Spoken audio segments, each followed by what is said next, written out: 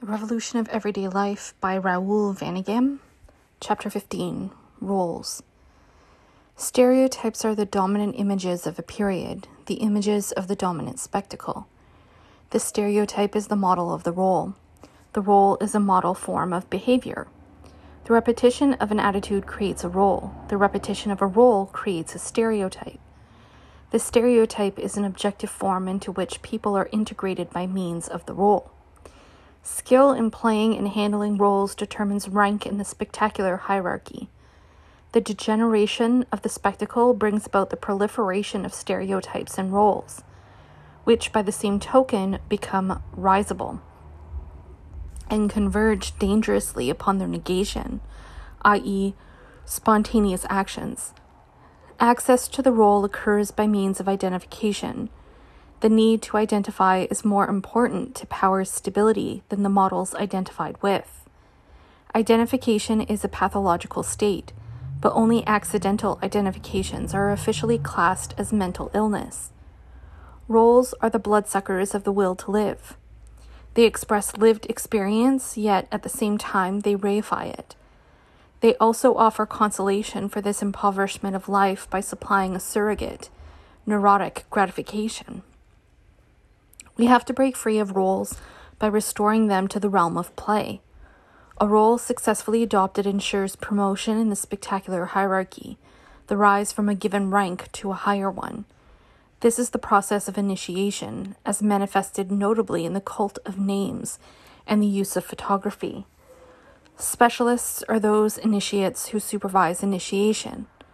The always partial expertise of specialists is a component part of the systematic strategy of power, power which destroys us even as it destroys itself. The degeneration of the spectacle makes roles interchangeable. The proliferation of unreal changes creates the preconditions for a soul and real change, a truly radical change. The weight of inauthenticity finally provokes a violent and quasi-biological reaction from the will to live. Our efforts, our boredom, our defeats, the absurdity of our actions all stem most of the time from the imperious necessity in our present situation of playing hybrid parts which appear to answer our desires, but which are really antagonistic to them. We would live, says Pascal, according to the ideas of others. We would live an imaginary life, and to this end we cultivate appearances. Yet, in striving to beautify and preserve this imaginary being, we neglect everything authentic.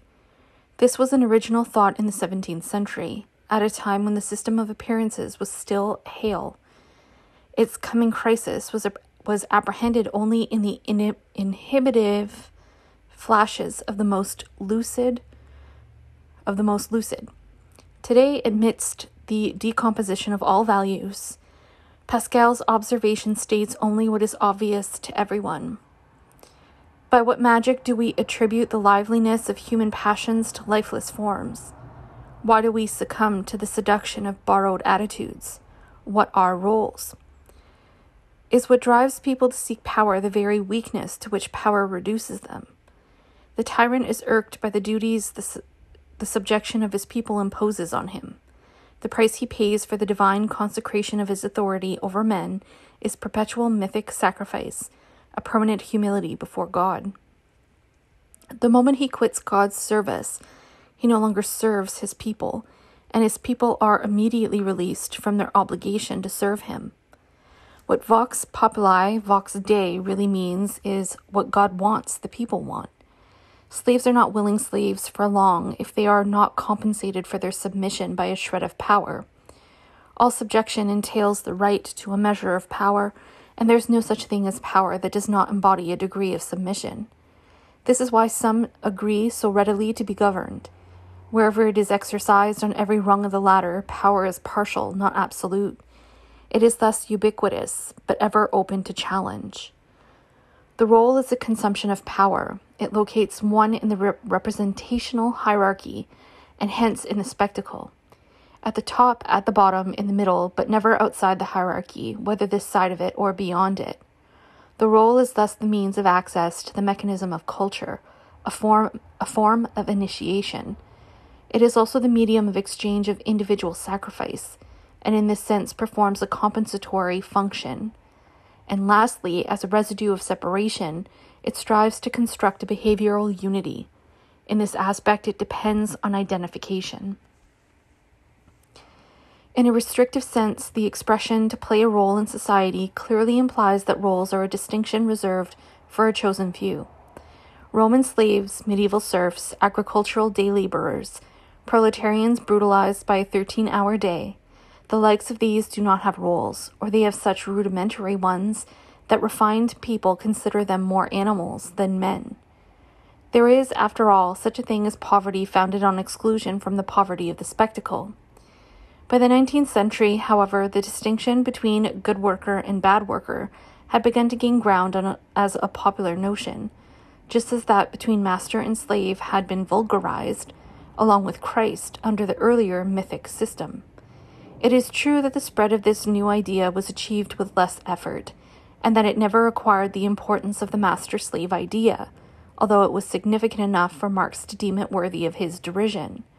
So, just like mythic sacrifice, roles have been democratized. Inauthenticity is a right of man. Such, in a word, is the triumph of socialism. Take a 35-year-old man. Each morning he takes his car, drives to the office, pushes papers, has lunch in town, plays pool, pushes more papers, leaves work, has a couple of drinks, goes home, greets his wife, kisses his children, eats his steak in front of the TV, goes to bed, makes love, and falls asleep. Who reduces a man's life to this pathetic sequence of cliches? A journalist, a cop, a market researcher, a socialist realist author? Not at all. He does it himself, breaking his day down into a series of poses chosen more or less unconsciously from the range of dominant stereotypes. Taken over body and consciousness by the blandishments of a succession of images, he rejects authentic satisfaction and espouses a passionless asceticism. His pleasures are so mitigated, yet so demonstrative, that they can only be a facade. The assumption of one role after another, provided he mimics stereotypes successfully, is titillating to him. Thus, the satisfaction derived from a well-played role is in direct proportion to his distance from himself, to his self-negation and self-sacrifice. What power masochism has, just as others were Count of Sandomir, Palatine of Smirnov, Margrave of Thorn, Duke of Courland, so he invests his poses as driver, employee, superior, subordinate, colleague, customer, seducer, friend, philatelist? I don't know what that word means. Husband, paterfamilias, viewer, citizen with a quite personal majesty. And yet such a man cannot be entirely reduced to the idiotic machine, the lethargic puppet that all this implies. For brief moments, his daily life must generate an energy which, if only it were not rechanneled, dispersed, and squandered in roles, would suffice to overthrow the world of survival. Who can gauge the striking power of an impassioned daydream of pleasure taken in love, of a nascent desire, of a rush of sympathy? Everyone seeks spontaneously to extend such brief moments of real life. Everyone wants basically to make something whole out of their everyday life. But conditioning succeeds in making most of us pursue these moments in exactly the wrong way, by way of the inhuman, with the result that we lose what we most want at the very moment we attain it. Stereotypes have a life and death of their own. Thus, an image whose magnetism makes it a model for thousands of individual roles will eventually crumble and disappear in accordance with the laws of consumption, the laws of constant novelty and universal obsolescence. So how does spectacular society find new stereotypes? It finds them thanks to that injection of real creativity which prevents some roles from conforming to aging stereotypes. Rather, as language gets a new lease on life through the assimilation of popular forms. Thanks, in other words, to that element of play which transforms roles. To the extent that it conforms to a stereotype, a role tends to congeal, to take on the static nature of its model. Such a role has neither present nor past nor future because its time resembles exposure time, and is, so to speak, a pause in time, time compressed into the dissociated space-time which is that of power. Here again we see the truth of the argument that power's strength lies in its facility in enforcing both actual separation and false union. The timeless moment of the role may be compared to the cinematic image, or rather to one of its elements, to one frame, to one image in the series of images of minimally varying predetermined attitudes, whose reproduction constitutes a shot. In the case of roles, reproduction is ensured by the rhythms of the advertising media, whose power of dissemination is the precondition for a role's achievement of the status of a stereotype. Monroe, Sagan, Dean. No matter how much or how little limelight a given role attains in the public eye, however, its prime function is always that of social adaptation, of integrating people into the well-policed universe of things, which is why there are hidden cameras always ready to catapult the most pedestrian of lives into the spotlight of instant fame. Bleeding hearts fill columns, and superfluous body hair becomes an affair of beauty. When the spectacle battening on to everyday life takes a pair of unhappy lovers and mass markets them as Tristan and Isolde, sells a tattered derelict as a piece of nostalgia, or makes a drudging housewife into a good fairy of the kitchen, it is already way ahead of anything modern art can dream up. It was inevitable, perhaps, that people would end up modeling themselves on collages of smiling spouses, crippled children, and do-it-yourself geniuses. At any rate, we have reached that point, and such ploys always pay off. On the other hand, the spectacle is fast approaching a saturation point, the point immediately prior to the eruption of everyday reality. For roles now operate on a level perilously close to their own negation. Already the average failure is hard put to it to play his role properly, and some maladjusted people refuse their roles altogether. As it falls apart, the spectacular system starts scraping the barrel, drawing nourishment from the lowest social strata. It is forced, in fact, to eat its own shit.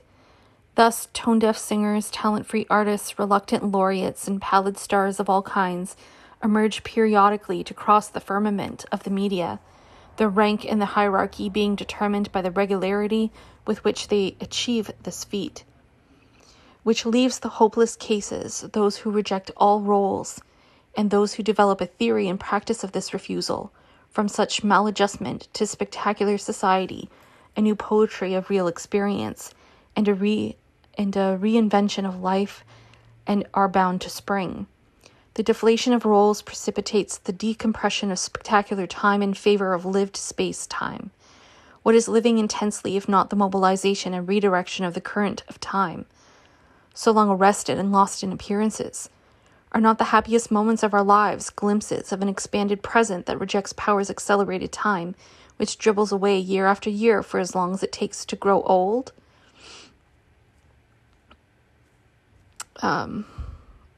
Identification.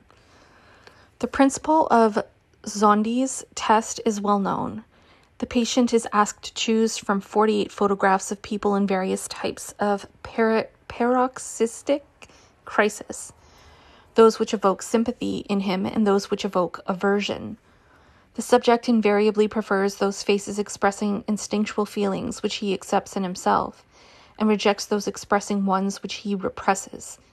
The results enable the psychiatrist to draw up an instinctual profile of his patient, which helps him decide whether to discharge him or send him to the air-conditioned crematorium known as a mental hospital. Consider now the needs of consumer society, a society in which man's essence is to consume Coca-Cola, literature, ideas, emotions, architecture, TV, power, etc. Consumer goods, ideologies, stereotypes all play the part of photos in a gigantic version of Zondi's test, in which each of us is supposed to take part, not merely by making a choice, but by a commitment, by practical activity.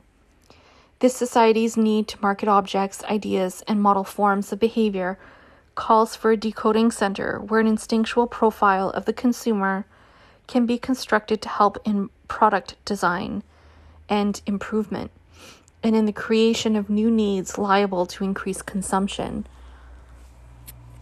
Market research, motivation techniques, opinion polls, Sociological surveys and structuralism may all be considered a part of this project, no matter how anarchic and feeble their contributions may be as yet. The cyberneticians can certainly supply the missing coordination and rationalization if they are given the chance. At first glance, the main thing would seem to be the choice of the consumable image. The housewife who uses fairy snow is different, and the difference is measured in profits from the housewife who uses Tide. The Labour voter differs from the Conservative voter, and the Communist from the Christian, in much the same way. But such differences are increasingly hard to discern. The spectacle of incoherence ends up putting a value on the vanishing point of values. Eventually, identification with anything at all, like the need to consume anything at all, becomes more important than brand loyalty to a particular type of car, idol, or politician. The essential thing, after all, is to alienate people from their desires and pen them in the spectacle, in the occupied zone. It matters little whether people are good or bad, honest or criminal, left-wing or right-wing. The form is irrelevant, just so long as they lose themselves in it. Let those who cannot identify with Khrushchev identify with Yevtushenko. This should cover everyone but hooligans, and we can deal with them. And indeed, it is the third force alone that has nothing to identify with, no enemy, no pseudo-revolutionary leader. The third force is the force of identity, that identity in which everyone recognizes and discovers himself.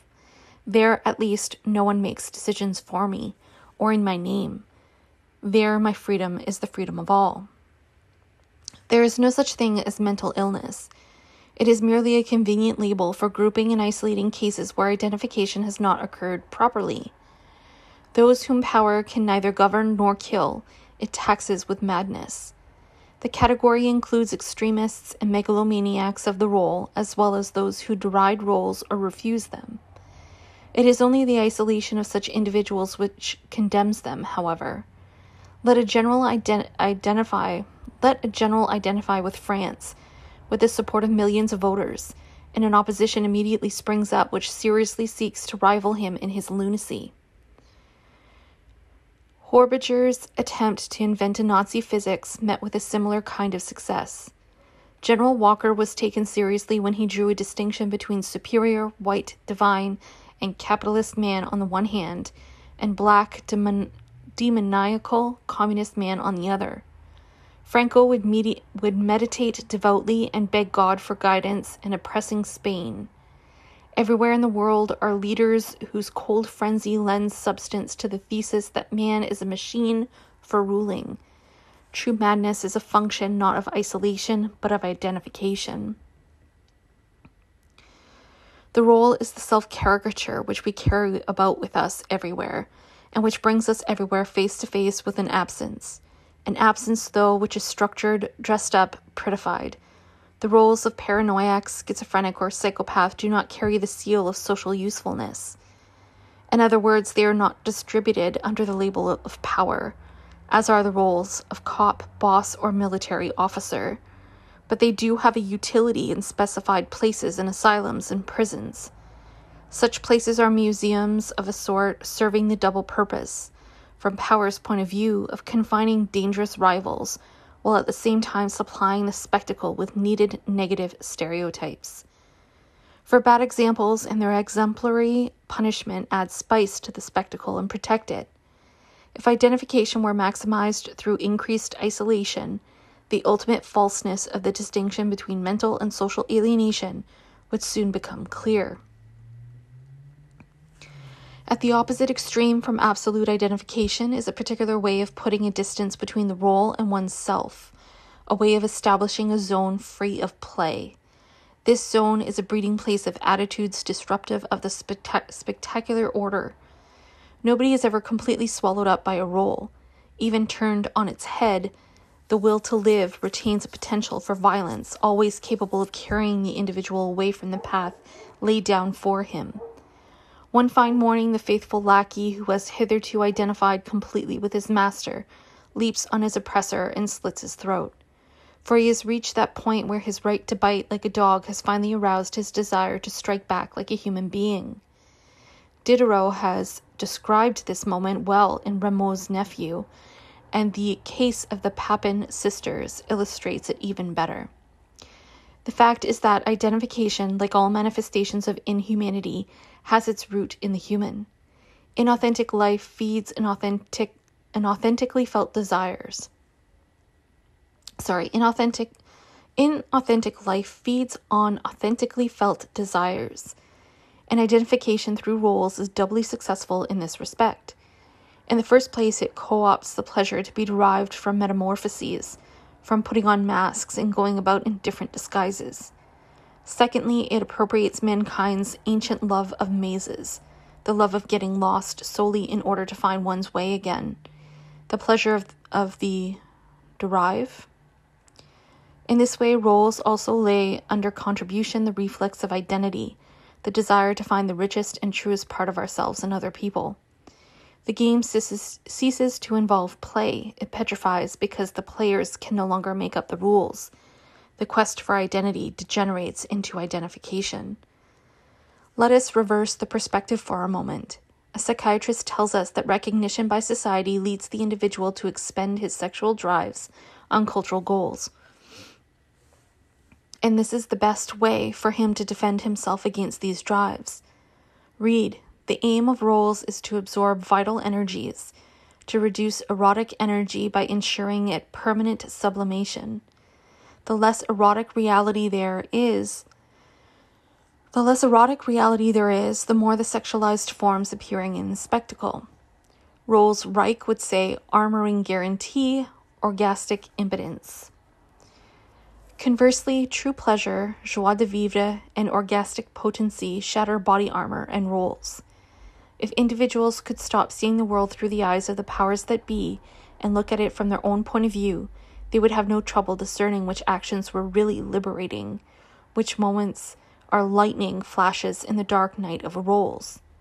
Real experience can illuminate roles, can x-ray them, so to speak, in such a way as to retrieve the energy invested in them, to extricate the truth from the lies.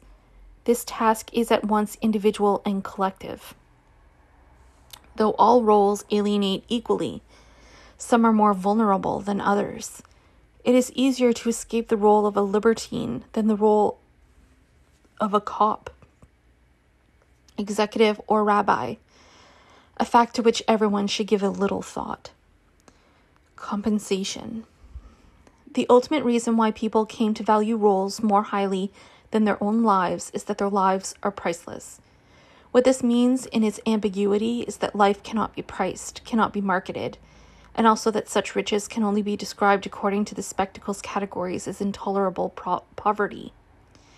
In the eyes of consumer society, poverty is whatever cannot be brought down to terms of consumption. From the spectacular point of view, the reduction of man to consumer is an enrichment. The more things he has, the more roles he plays, the more he is. So it is decreed by the organization of appearances. But from the point of view of lived reality, all power so attained is paid for by the sacrifice of true self-realization. What is gained on the level of appearances is lost on the level of being and becoming. Thus, lived experience always furnishes the raw material of the social contract, the coin in which the entry fee is paid. Life is sacrificed, and the loss compensated by means of accomplished prestidigitation in the realm of appearances. The more daily life is thus impoverished, the greater the attraction of inauthenticity, and vice versa.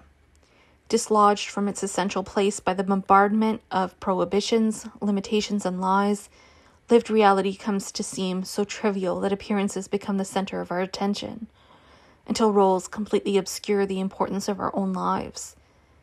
In an order of things, compensation is the only thing that gives a person any weight. The role compensates for a lack, ultimately for the lack of life, more immediately for the lack of another role. A worker conceals his prostration beneath the role of foreman, and the poverty of this role itself beneath the incomparably superior image of a late model car. But every role is paid for by self-injury, overwork, the renunciation of luxuries, survival, etc. At best, it is an infective plug for the gaping wound left by the vampirization of the self and of real life. The role is at once a threat and a protective shield. Its threatening aspect is only felt subjectively, however, and does not exist officially. Officially, the only danger lies in the loss of devaluation of the role, in loss of honor, loss of dignity, or, happy phrase, loss of face. This ambiguity accounts, to my mind, for people's addiction to roles. It explains why roles stick to our skin, why we give up our lives for them. They impoverish real experience, but they also protect this experience from becoming conscious of its impoverishment. Indeed, so brutal a revelation would probably be too much for an isolated individual to take. Thus, roles partake of organized isolation, a separation, false union, while compensation is the depressant that ensures the realization of all the potentialities of inauthenticity that gets us high on identification. Survival and its protective illusions form an inseparable whole. The end of survival naturally entails the disappearance of roles, although there are some dead people whose names are linked to stereotypes. Survival without roles is to be officially dead. Just as we are condemned to survival, so we are condemned to keep up appearances in the realm of inauthenticity. Armoring inhibits freedom of gesture, but also deadens blows. Beneath this carapace, we are completely vulnerable. But at least we can still play let's pretend. We still have a chance to play roles off against one another. Rosanov's approach is not a bad one. Externally, I decline. Subjectively, I am quite indeclinable. I don't agree. I'm a kind of adverb.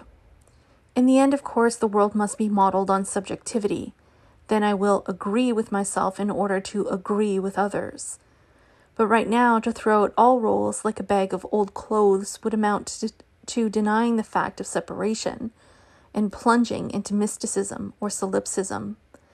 I am in enemy territory, and the enemy is within me. I don't want him to kill me, and the armor of roles gives me a measure of protection. I work, I consume, I know how to be polite, how to avoid aggravation, how to keep a low profile. All the same, this world of pretense has to be destroyed, which is why it is a shrewd course to let roles play each other off. Seeming to have no responsibility is the best way of behaving responsibly toward oneself. All jobs are dirty, so do them dirtily. All roles are lies, but leave them alone and they'll give each other the lie. I love the arrogance of Jacques Vache when he writes, I wander from ruins to village with my monocle of crystal and a disturbing theory of painting. I've been in turn a lionized author, a celebrated pornographic draftsman, and a scandalous cubist painter. Now I am going to stay at home and let others explain and debate my personality in the light of the above-mentioned indications. My only responsibility is to be absolutely honest with those who are on my side, those who are true partisans of authentic life. The more detached one is from a role, the easier it becomes to turn it against the enemy.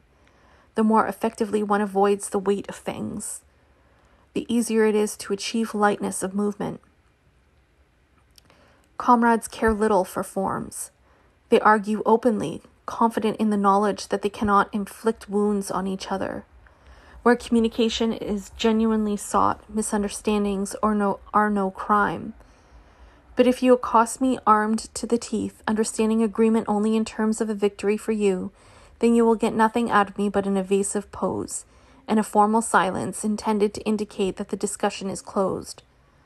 For interchange on the basis of contending roles is useless a priori. Only the enemy wants to fight on the terrain of roles, according to the rules of the spectacle. It is hard enough keeping one's phantoms at arm's length. Who needs friendships which put us back on the same footing? With that biting and barking could wake people up to the dog's life, roles force them to live, wake them up to the importance of their selves. Fortunately, the spectacle of incoherence is obliged to introduce an element of play into roles. Its leveling of all ethical distinctions makes it impossible to take seriously. The playful approach to roles leaves them floating in the sea of its indifference. This accounts for the rather unhappy efforts of our reorganizers of appearances to increase the playful element. TV game shows, etc., to press flippancy into the service of consumption. The disintegration of appearances tends to foster distancing from roles. Some roles, being dubious or ambiguous, embody their own self-criticism. The spectacle is destined eventually for reconversion into a collective game. Daily life, seizing whatever means it has to hand, will establish the preconditions for this game's never-ending expansion. Initiation. As it seeks to safeguard the poverty of survival by loudly protesting against it, the compensatory tendency bestows upon each individual a certain number of formal possibilities of participating in the spectacle, a sort of permit for the scenic representation of one or more slices of private or public life. Just as God used to bestow grace on all men, leaving each free to choose salvation or damnation, so modern social organization accords everyone the right to be a success or a failure in the social world. But whereas God appropriated human subjectivity in one fell swoop, the bourgeoisie commandeers it by means of a series of partial alienations. In one sense, therefore, there is progress here. Subjectivity, which was nothing, becomes something. It attains its own truth, its mystery, its passions, its rationality, its rights. But this official recognition is bought at the price of its subdivision into components which are graded and pigeonholed according to power's norms. Subjectivity attains objective form as stereotypes by means of identification. In the process, it has to be broken up into would-be absolute fragments and pathetically reduced. Witness the romantic's grotesque treatment of the self and the antidote for it, humor. I possess badges of power, therefore I am. In order to be someone, the individual must pay things their due. He must keep his roles in order, polish them up, enter into them repeatedly, and initiate himself little by little until he qualifies for promotion in the spectacle. The conveyor belts called schools, the advertising industry, the conditioning mechanisms inseparable from any order, all conspire to lead the child, the adolescent, and the adult as painlessly as possible into the big family of consumers. There are different stages of initiation. Recognized social groups do not all enjoy the same measure of power, nor is that measure equally distributed within each group. It is a long way, in hierarchical terms, from the boss to his workers, from the star to his fans, or from the politician to his supporters. Some groups have a much more rigid structure than others, but all are founded on the illusion of participation shared by every group member, whatever his rank. This illusion is fostered through meetings, insignia, the distribution of minor responsibilities, etc. The spurious solidarities maintained by such expedients are often friable. This Boy Scout mentality is frighteningly pervasive, and it throws up its own stereotypes, its own martyrs, heroes, models, geniuses, thinkers, great successes, e.g. Tanya Cienfuegos, Brando, Dylan Sartre, and national darts champion Lin Pao. The reader is asked to assign each to the appropriate category. Can the collectivization of roles successfully replace the quondam power of the old ideologies? It has to be remembered that power stands or falls with the organization of appearances.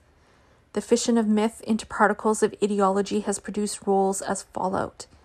The poverty of power now has no means of self-concealment, aside from its lie in pieces. The prestige of a film star, a head of a family, or a chief executive is not worth a wet fart. Nothing can escape the effects of this nihilistic process of decomposition except its transcendence. Even a technocratic victory preventing this transcendence can only amount to the condemnation of people to meaningless activity, to rites of initiation leading nowhere, to unrewarded sacrifice, to enrollment without roles, to specialization. This specialist is indeed an adumbration of just such a chimerical being, cog, mechanical thing, housed in the rationality of a perfect social order of zombies. He turns up everywhere among politicians, among hijackers. Specialization is, in a sense, the science of roles, the science of endowing appearances with the éclat formerly bestowed by nobility, wit, extravagance, or wealth. The specialist does more than this, however, for he enrolls himself in order to enroll others. He is the vital link between the techniques of production and consumption and the technique of spectacular representation. Yet he is, so to speak, an isolated link, a monad.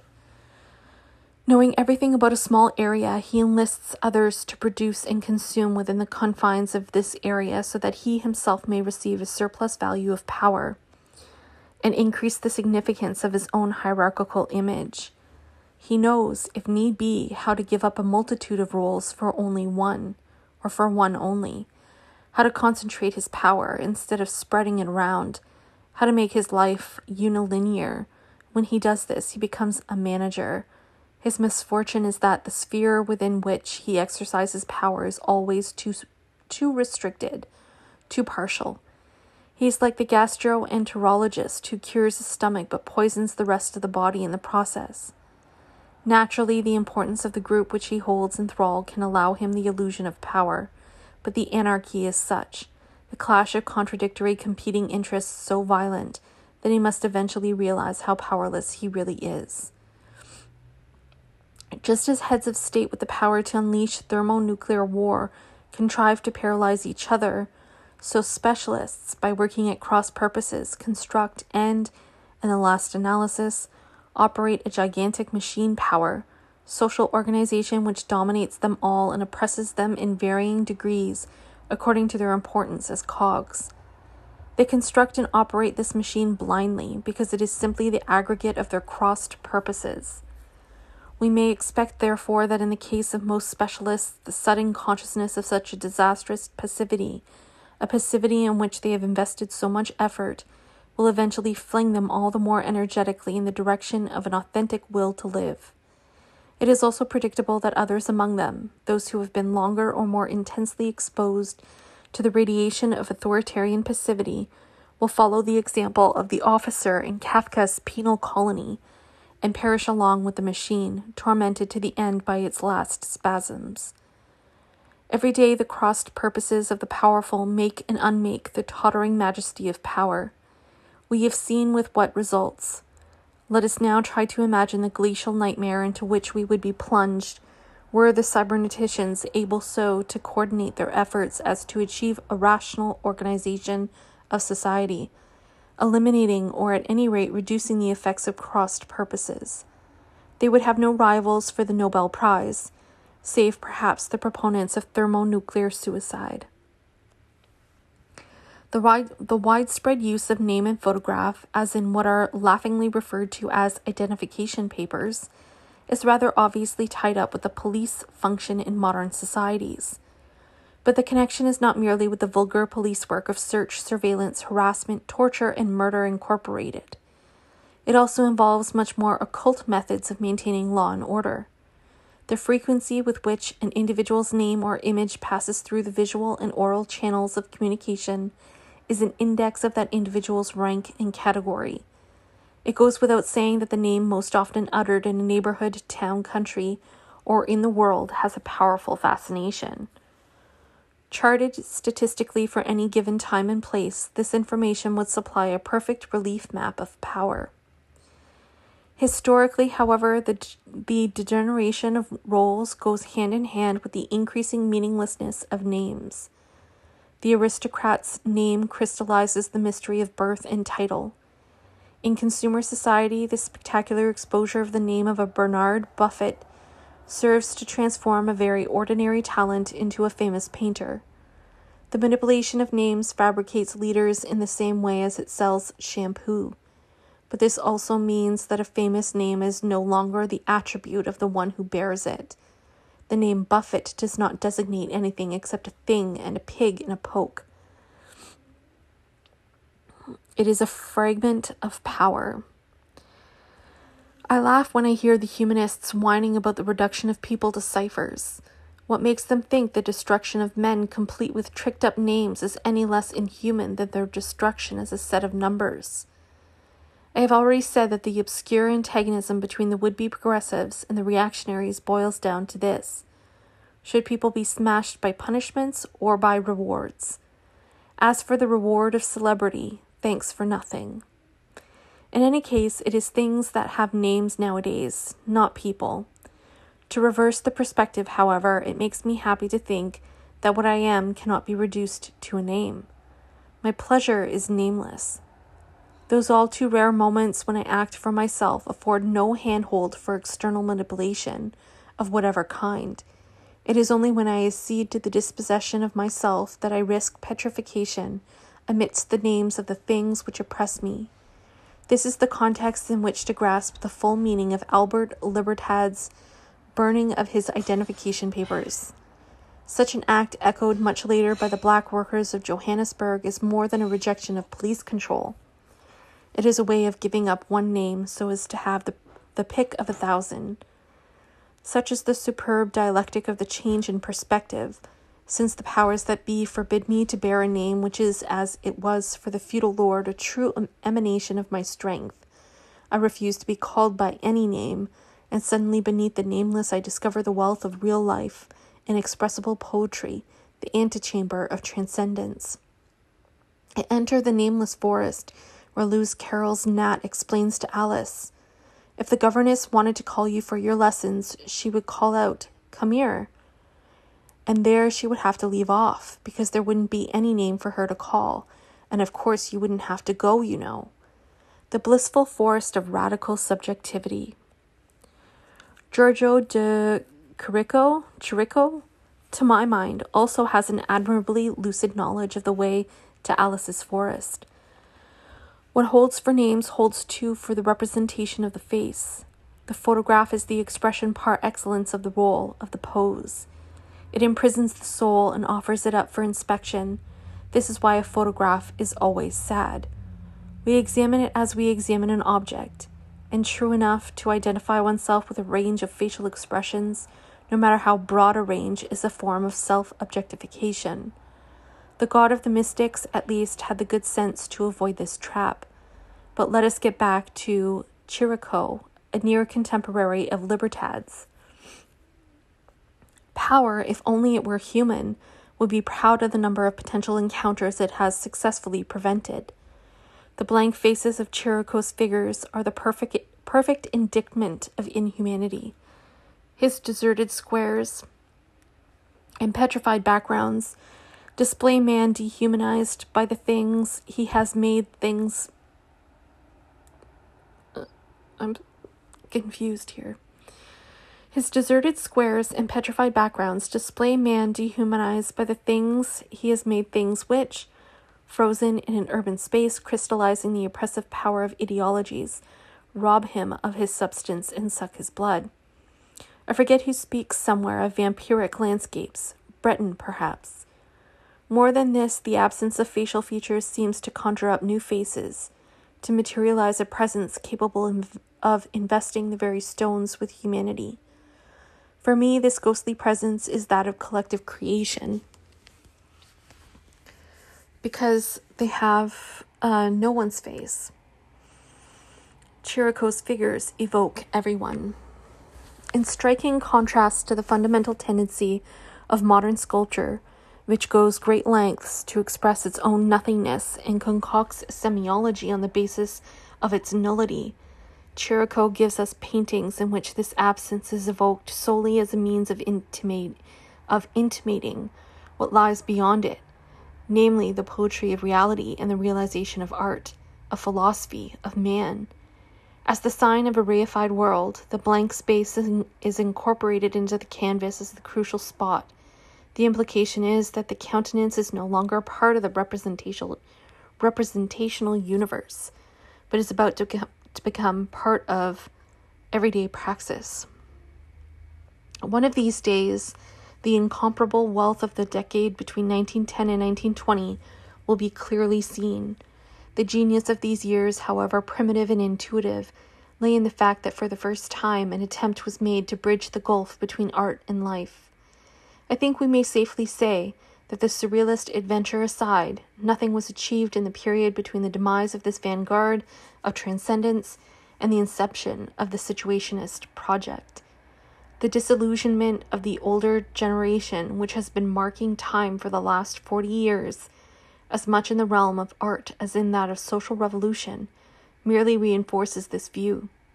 Dada, Malevich's White Square, Ulysses, Chirico's canvases, all impregnated the absence of man reduced to the state of a thing with the presence of the whole man. And today the whole man is simply the project which the majority of men harbor under the sign of a forbidden creativity. In the unitary world, under the serene gaze of the gods, adventure and pilgrimage were paradigms of change in an unchanging universe.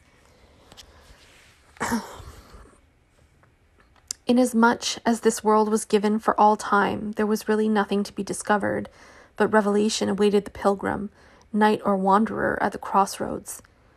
Actually, revelation lay within each individual. The seeker would travel the world seeking it in himself, seeking it in far lands, until suddenly it would surge forth, a magical spring released by the purity of a gesture at the same place where the ill-favored seeker would have found nothing. The spring and the castle dominate the creative imagination of the Middle Ages. The symbolic theme here is plain. Beneath movement lies immutability, and beneath immutability, movement. Wherein lies the greatness of Heliogabalus, Tamerlane, Gilles de Retz, Tristan, Percival. I'm so fascinated by his fixation on Gilles de Retz. There's something I don't know about Gilles de Retz. I need to research him more. Anyway, in the fact that once vanquished, they withdraw into a living god. They identify with the demiurge, abandoning their unsatisfied humanity in order to reign and die under the mask of divine awe. This death of men, which is the god of the immutable, lets life bloom under the shadow of its scythe.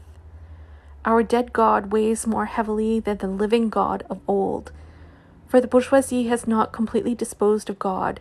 It has only contrived to air-condition his corpse. The romantic attitude was a reaction to the odor of that corpse's putrefaction, a disgusted wrinkling of the nostrils at the conditions imposed by survival. As a class rent by contradictions, the bourgeoisie founds its domination on the transformation of the world, yet refuses to transform itself. It is thus a movement wishing to avoid movement. In unitary societies, the image of immutability embraced movement. In fragmentary societies, change seeks to reproduce immutability. Wars, or the poor or slaves, will always be with us. Thus, the bourgeoisie in power can tolerate change only if it is empty, abstract, cut off from the whole, partial changes of parts. Now, although the habit of change is intrinsically subversive, it is also the main prerequisite to the functioning of consumer society. People have to change cars, fashions, ideas, etc. all the time. For if they did not, a more radical change would occur, which would put an end to a form of authority that is already reduced to putting itself up for sale as parcels of power. It has to be consumed at all costs, and one of the costs is that everyone is consumed along with it. Sad to say, this headlong rush towards death, this desperate and would-be endless race deprives us of any real future. Ahead lies the past, hastily disguised and projected forward in time. For decades now, the selfsame novelties have been turning up in the marketplace of fad and fancy, with the barest attempt to conceal their decrepitude. The same is true in the supermarket of the role. The system is confronted by the problem of how to supply a variety of roles wide enough to compensate for the loss of qualitative force of the role as it existed in the pre-bourgeois era. This is a hopeless task for two reasons. In the first place, the quantitative character of roles is a limitation by definition and inevitably engenders the demand for a conversion into quality. Secondly, the lie of renewal cannot be sustained with the poverty of the spectacle. The constant need for fresh roles forces a resort to remakes, to transparent mummery. The proliferation of trivial changes titillates the desire for real change, but never satisfies it. Power accelerates changes and illusions, thereby hastening the eruption of reality, of radical change. It is not just that the increasing number of roles tends to make them indistinguishable. It also triturates them and makes them ludicrous. The quantification of subjectivity has created spectacular categories for the most prosaic acts and the most ordinary attributes. A certain smile, a chest measurement, a hairstyle. Great roles are few and far between. Walk-ons are a dime a dozen. Even the Ubus, the Stalins, Hitlers, or Mussolinis have but the palest of successors. Most of us are well acquainted with the malaise that accompanies any attempt to join a group and make contact with others. This feeling amounts to stage fright, the fear of not playing one's part properly. Only with the crumbling of officially controllable attitudes and poses will the true source of this anxiety become clear to us. For it arises not from our clumsiness in handling roles, but from the loss of self in the spectacle, in the order of things. In his book, Médecins et Hommes Total, Sully has this to say about the frightening spread of neurotic disorders. There is no such thing as disease per se, no such thing even as a sick person per se. All there is authentic or inauthentic being in the world. The reconversion of the energy robbed by appearances into the will to live authentically is a function of the dialectic of appearances itself. The refusal of inauthenticity triggers a near biological defensive reaction which, because of its violence, has a very good chance of destroying those who have been orchestrating the spectacle of alienation all this time. This fact should give pause to all who pride themselves on being idols, artists, sociologists, thinkers, and specialists of every kind of mise en scène. Explosions of popular anger are never accidental. According to a Chinese philosopher, confluence tends towards the void, and total confluence presence stirs. Alienation extends to all human activities and dissociates them in the extreme, but by the same token it loses its own coherence and becomes everywhere more vulnerable.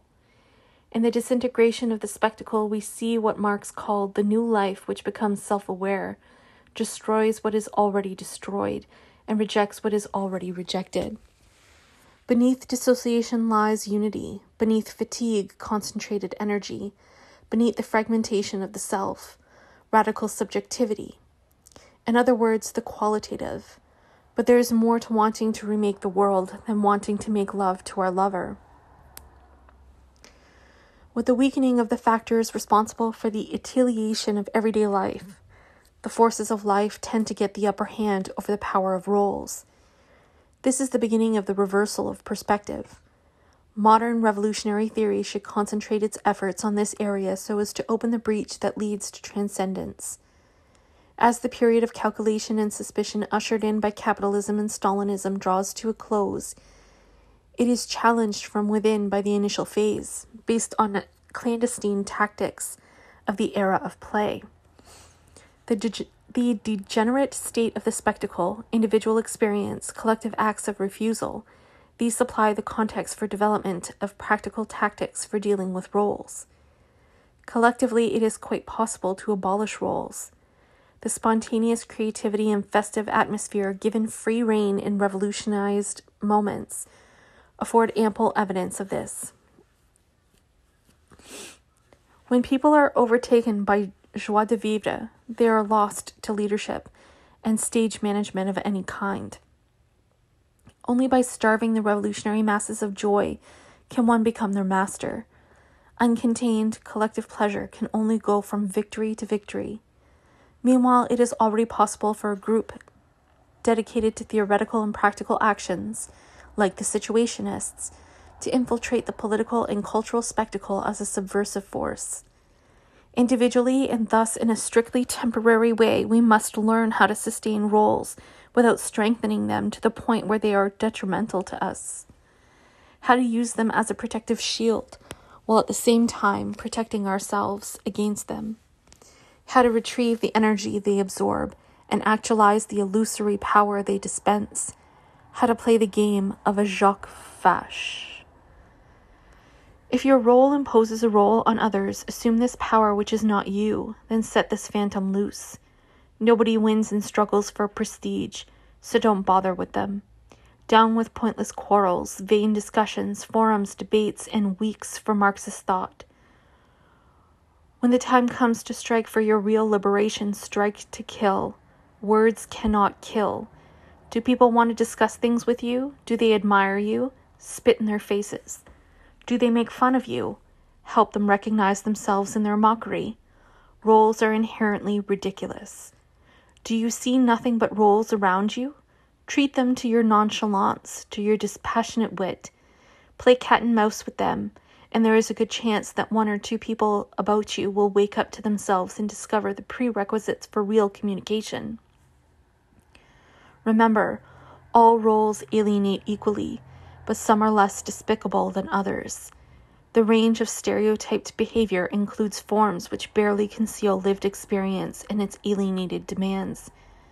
To my mind, temporary alliances are permissible with certain revolutionary images, to the extent that a glimmer of radicalism shines through the ideological screen which they presuppose. A case in point is the cult of Lumumba among young Congolese revolutionaries. In any case, it is impossible to go wrong so long as we never forget that the only proper treatment for ourselves and for others is to make ever more radical demands.